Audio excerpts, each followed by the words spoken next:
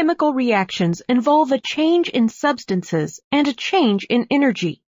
There are so many chemical reactions that it is helpful to classify them into types of chemical reactions. They are displacement, which can be further categorized into single displacement and double displacement, combustion, synthesis, decomposition, and neutralization. Displacement means a change in something's position.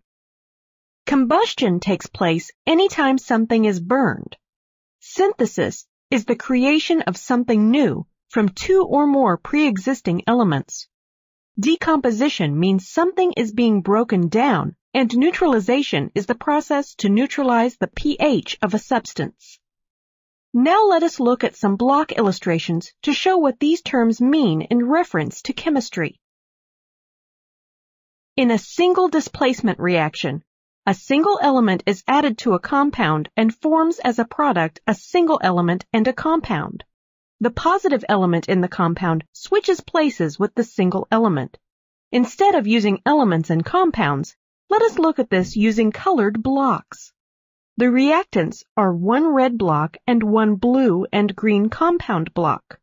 The product of this single displacement reaction is one blue block and one red and green compound block.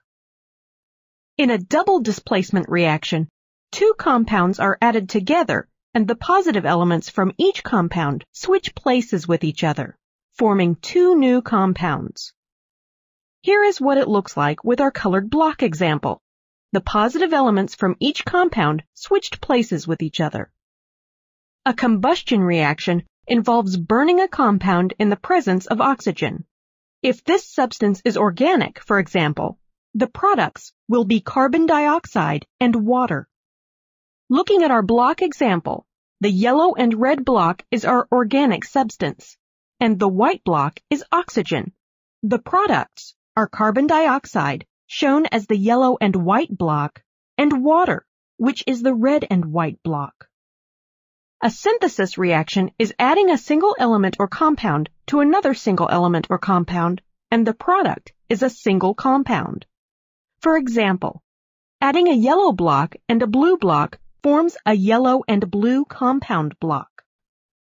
A decomposition reaction is the opposite of a synthesis reaction. It takes place when a single compound is broken down into two or more single elements or compounds. For example, the single compound yellow and blue block breaks down into a single yellow block and a single blue block. And finally, a neutralization reaction is a special type of double displacement reaction where an acid is added to a base to form a salt compound and water.